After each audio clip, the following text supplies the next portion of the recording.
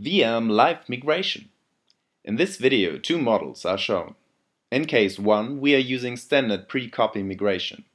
The hypervisor, QEMU, starts to transfer VM memory pages from a server A to a server B with the VM still running on A.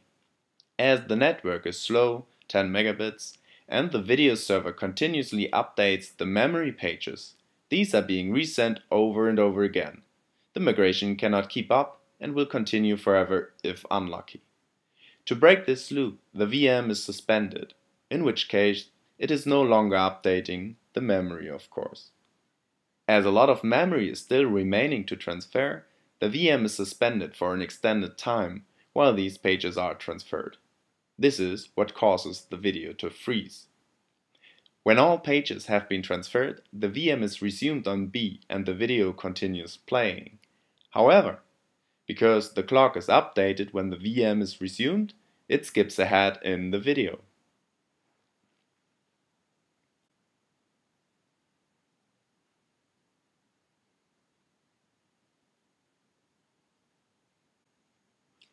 In case 2, we are using pre-copy migration with XBZRLE compression.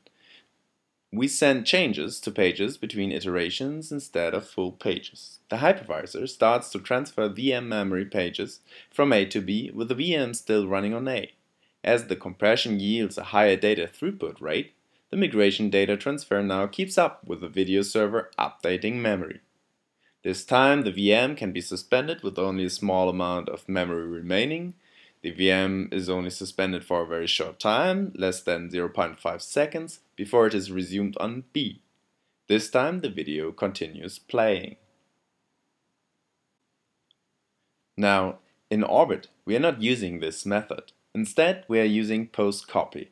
In post-copy migration, every memory page is transferred once, and once only, which means that it is even better than using compression. Find out more about the Orbit project and visit our website.